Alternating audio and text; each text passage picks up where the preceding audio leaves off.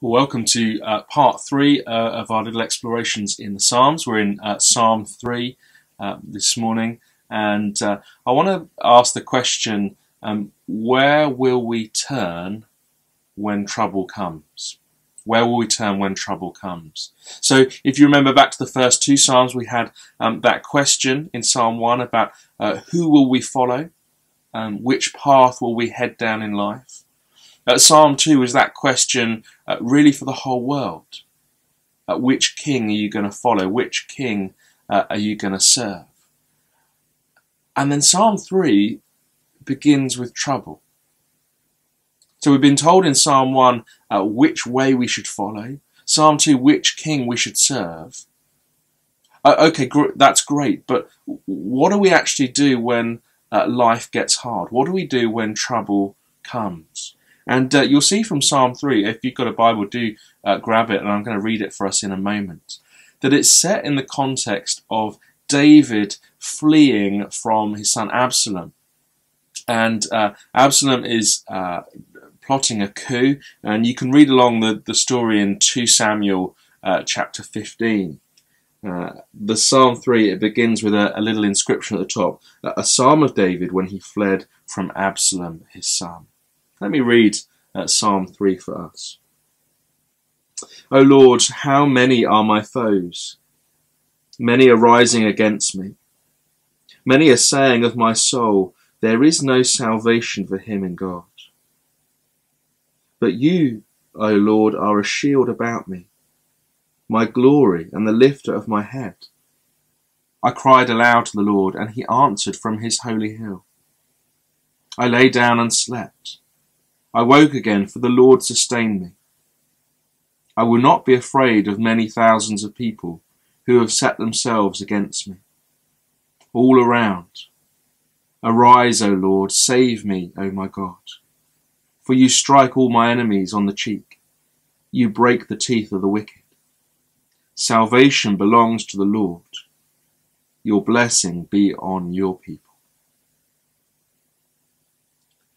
Well, Dale Ralph Davis, in the little book we're following, The Way of the Righteous in the Muck of Life, divides this psalm up into 4 little sections, 2 verses each. I think it's just a helpful way to break it down so we can see what's going on in the psalm. And the first thing he points us to is the enemies that we face in verse 1 and 2.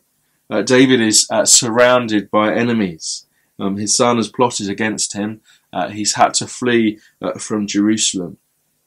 And his enemies are accusing him. They're saying there's no salvation for him. Sometimes life can feel like that we're surrounded, pressures on every side. And there's people and situations which are making us doubt whether God really cares. Of course, there are big situations going on in the world at the moment which make us wonder, does God really care? Is God really there? And I think that's the situation that we're all facing at the moment. That we feel a little bit like that. Is God there for us? But then he wants us to think about the God that we confess, verses 3 and 4. Look at what we learn of our God. He's a shield about me. He's the one who lifts up our heads when we're downcast. He lifts us up. And most strikingly in verse 4, he's the God who answers. David says, I cried aloud to the Lord, and he answered me from his holy hill. Just as the throne is not empty in Psalm 2, so the hill in Psalm 3 is not silent. This is the God we confess, the God who is able to protect, who answers our cries. Verse 5 is quite striking, really. What do we find David doing in the midst of a crisis, in the midst of a coup? He's sleeping. He trusts the Lord enough to find a place to rest, to find somewhere to sleep. I lay down and slept. I woke again, for the Lord sustained me. The Lord kept him going, even in the midst of real pressures, real enemies surrounding him. He was able to sleep confident in the Lord's sustaining power. And so verse 6, he says, I will not be afraid. Despite all these enemies, despite all these things going on, I will not fear, because God was with him. That's the peace that he enjoys, that God is with him even in the midst of real trial.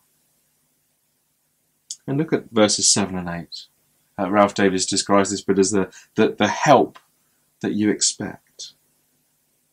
What is the help that you expect? Well, it's God's salvation. It's God's rescue. It's striking the way that David speaks of God's salvation as though it's already happened. He's not yet been rescued from his enemies. He's not yet been saved. He's not yet returned to Jerusalem.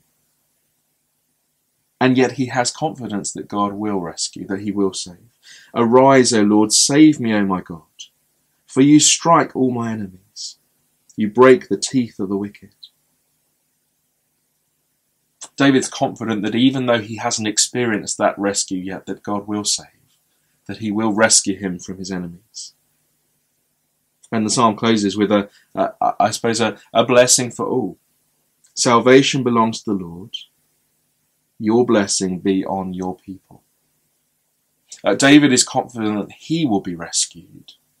He's also confident that God's rescue will flow out to many people.